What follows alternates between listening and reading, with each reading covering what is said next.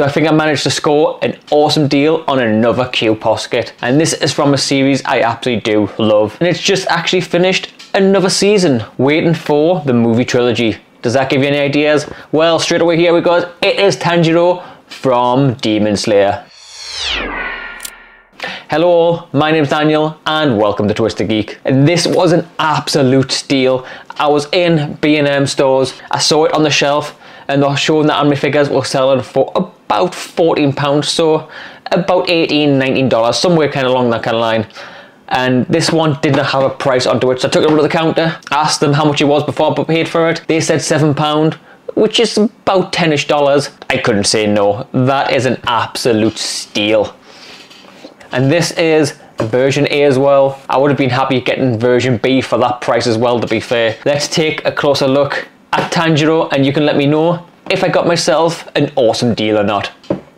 So take a quick look at the box itself. Of course, you see the key features straight away to me, which has always been the eyes. Eyes on Qposket, absolutely amazing. Not so much on the petites, but definitely on the normal size ones. There you go, side view of Tanjiro. Nice little bit of effect there with the sword out. So because it's got the sword, it's probably going to be in an extra part. The sword is normally going to be separate. And as you can see, you've got the A and B, the B version being the sepia kind of colorway, which they also did a lot of the Banpresto kind of normal prize figures. They did do that sepia version stuff. And I've got a couple of Tanjiro which came in mystery boxes, which are sepia versions.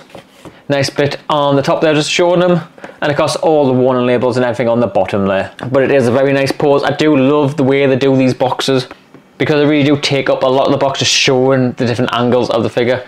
Where a lot of other ones will show like a big pose version, but they won't show the nice little close-ups and angles like this one does. And then a lot of them other prize figures you see will have like a white background to it, which is nice, but I really like these boxes. All the extra official Banpresto stuff and all the links and codes on there. Good way to tell stuff are real as well when they got all these codes on there. Of course, these are always nicely boxed. And yes, there we go. Base, sword in this little bit of cardboard body. And this is the first time I've seen this, but they've got Tanjiro's head in bubble wrap. Maybe that's because of the spikiness on his hair, so it doesn't puncture through. Maybe they thought that's a good way to start doing stuff.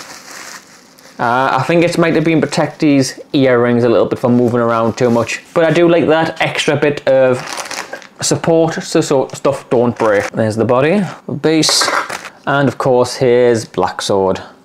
So I'll just quickly put this together. And there we have Tanjiro from Demon Slayer. Of course, main feature again, them glorious eyes. Nicely detailed, nice little gloss to it, which just makes them really shine and stand out. Loving the pose, loving the waviness of his kind of cape and that there, his top. It is just very nice done there. His earrings, since they've got like a little bit of movement as well, is really cool. Of course, you can turn his head as well to give that extra little kind of change of position for your shelf and for things you want to move it around. Detail wise, again, same as most of Qposket, sometimes you get little marks and scuff marks that happen. This happens with kind of any kind of these kind of figures when they get knocked about a little bit, or in production you will get some kind of little scuffs on it. Whereas Tanjiro here, I cannot see any marks or scuffs. Right down to that, he's got the extra different colour on his shoes there, or the sandals. Got his scabbard, even directly underneath here. The pattern still continues on nicely. Here is a little glossier at the back, and then they kind of these red tinges at the front, with of course his nice scar on there. He is very prominent, very nice. I love the pose on this, and I think it's going to go really well on the shelf. Let me know what you think of Tanjiro down in the comments below. Do you prefer this version, or do you like the sepia versions that come out quite often with these kind of prize figures? And when you're down there, go on, make sure you hit that subscribe button for more videos of Qposkets, general chit chat, anime, and well, just general weeb stuff, I guess. My name's been Daniel, this has been Twisted Geek. Hope you have an awesome week. Cheers.